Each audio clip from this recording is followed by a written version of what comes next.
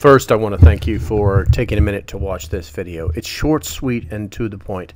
What you see on the screen is the results of a community coming together to help one of its members. Nothing more, nothing less.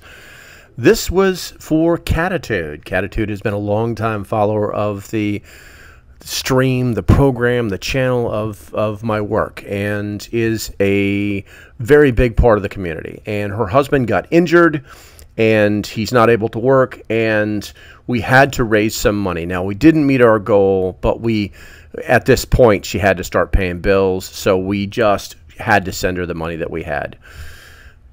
I want to personally thank all of you who contributed to this. And for those of you who thought about it that just didn't have a spare dollar, I completely understand.